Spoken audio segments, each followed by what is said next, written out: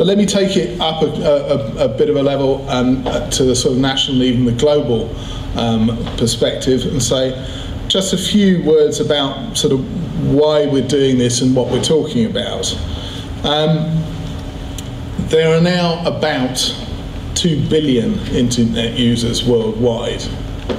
That's 1 in 3 people on the planet, and that is across the entire planet. There's a recent McKinsey study out which took a cross-section of countries ranging from, not the poorest countries, it has to be said, but ranging from the rapidly developing economies such as Brazil, China, India, through to the sort of mature internet economies such as South Korea, Japan, and of course the United Kingdom.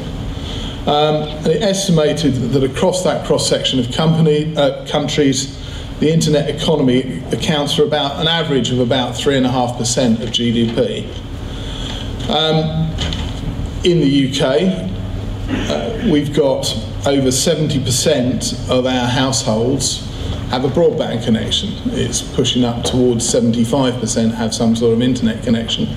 There's about 2 or 3% are still on dial-up, and that's part of why we're here today. There are over 30 million regular internet users. We've got one of the liveliest internet economies in the world.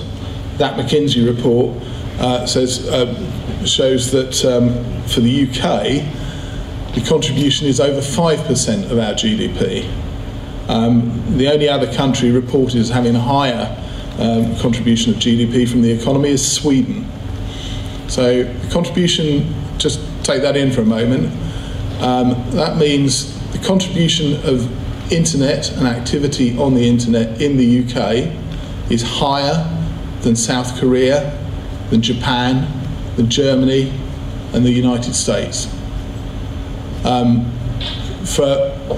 So there's an enormous opportunity for us, and internet economic activity accounts for over 20% of our GDP growth over the past 5 years or so.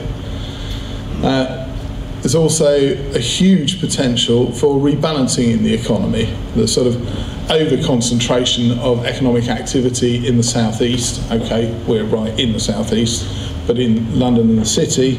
But here today we're talking about addressing rural and more remote communities, and how you get to address a bigger market if you're in one of those smaller communities.